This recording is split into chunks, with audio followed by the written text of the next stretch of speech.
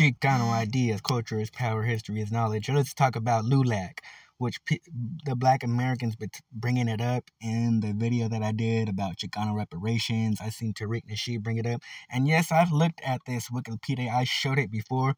And you know what? That video was low on numbers, so I erased it. And you know what? I didn't even do it that good, read it that good. And I did skip this information because sometimes, like I say, these are just appetizers. I read a little bit and just show you guys for you guys to go read it. But one thing that I did miss out of laziness was this. This is what the Black American Africans would talk about when they talk about LULAC. So it says Latin Americans are similar to the NAACP, but let's get straight to the point.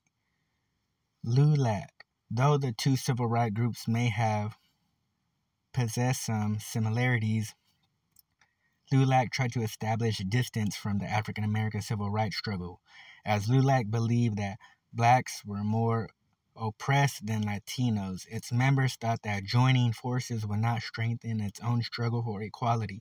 LULAC asserted that Hispanics properly fell into white category of the black and white construction of race. In 1936, the League engaged in serious lobby activities as soon as the U.S.A. perceived that Mexican Americans would be categorized as a part of dark-skinned minorities.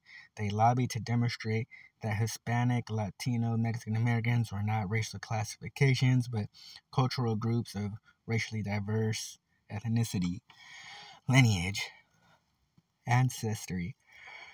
So, let's get straight to this down here too. This is information about LULAC, but we're going to talk about, yes, see, LULAC did bring up reparations before. I don't know if it was this word, but when they sent 1 million, right here it says 500,000, but I read up to 900,000, up to 1 million Mexican Americans were sent back to from the United States to Mexico, so-called citizens. And this is one of the times when LULAC was, pushing for the United States to pay us back for what they did. And this is why they believe in assimilation. LULAC followed an assimilation ideology among Cholo groups around the Great Depression in the United States. Although the United States had recruited Mexican workers during the first quarter century, the economic problems of the Depression increased and against immigrants and minority groups as people competed for work, in which the federal government deported over 500 Mexican Americans, including, Mexican Americans and Mexicans in general. So it says, but LULAC has been interested in assimilation to the U.S. It admitted as members only ethnic Mexicans who were United States citizens. So migration and assimilation. LULAC promoted a full adoption of its members into the dominant European culture in the belief that this strategy would be the most successful way to combat discrimination. The organization claimed that discrimination was caused by racism, not by economic or political systems. LULAC promoted capitalism, individualism, and through hard work, assimilation into American culture, Mexican Americans can improve their socio-economic standing. LULAC emphasized American patriotism as a path to assimilation. It asserted that Mexican Americans should disavow any allegiance to Mexico and remain permanently in the United States and conform fully to democratic ideals.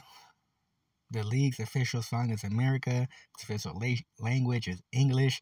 Its official prayer is George Washington prayer. The LULAC's constitution is modeled after the United States.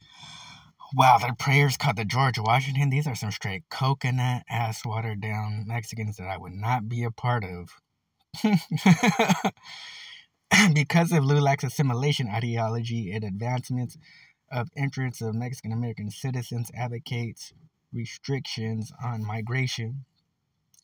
It says, LULAC's central means of achieving equal status with European Americans was dependent on promoting the image of Mexican resistance as conforming to the cultural norms of the United States. The League recognized that most of the Dominant society did not distinguish among the culture and attitudes of migrant citizens and natural person of Mexican descent. New migrants from Mexico resisted this assimilation strategy as they had stronger ties to native culture, limited English, and were willing to work for low wages. Some Mexican Americans knew that they would be lumped together with the recent migrants and perceived as un-American, backward, and poor, and would be discriminated against. The League members shared the fear of many working-class Americans that the new migrants willing to work for low wages and contributing to job competition against Mexican Americans due to their numbers would economically harm Mexican American citizens. While the ethnic groups had similar tensions between more settled citizens and new migrants, Mexican Americans were continuing a high rate of migration into the United States, strengthening ties to homeland, culture, and language. See, the major difference of Mexican and Mexican Americans was the continuing rate of migration into the United States, strengthening ties to homeland. So you could get down right here. Let's go straight down. The Chicano movement. The rise of more radical groups in the 1960s brought change to LULAC. They began to turn away from supporting assimilation. They began to use public protests to bring attention to their cause.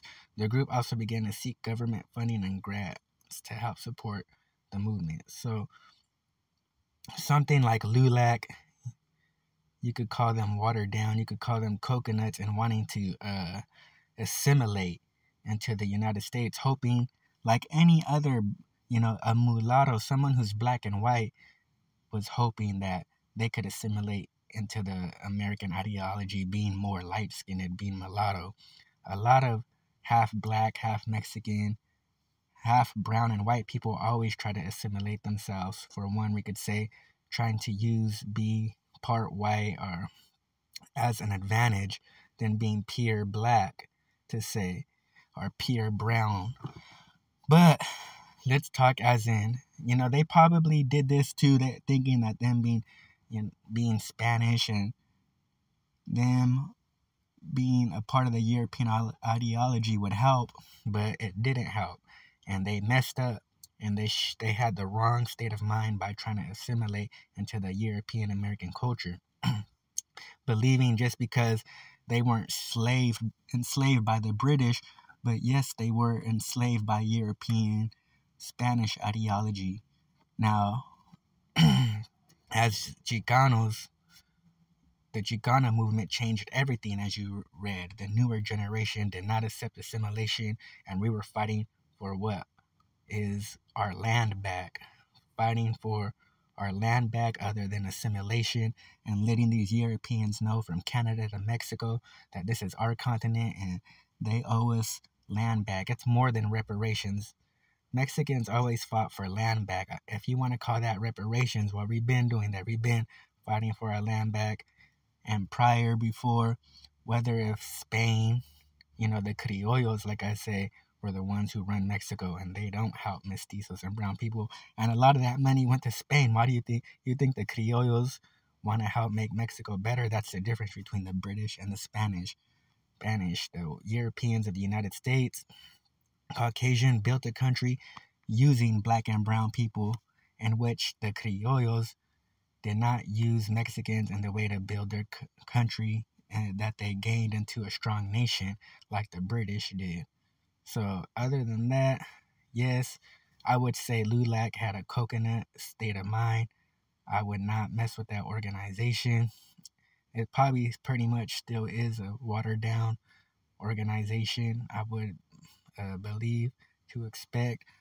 So Chicanos, learn about the Chicano movement, and there is a difference between Latinos and Chicanos, and we're always going to have coconuts, and there's always going to be the people who are going to want assimilation and who are coconuts, and people who are resistant and want, culture and power and history and heritage and our land back. Culture is power, history is knowledge. Always leave your thoughts and comments. Give me a like. Tell me what you think about this information. Peace out, Chicanos.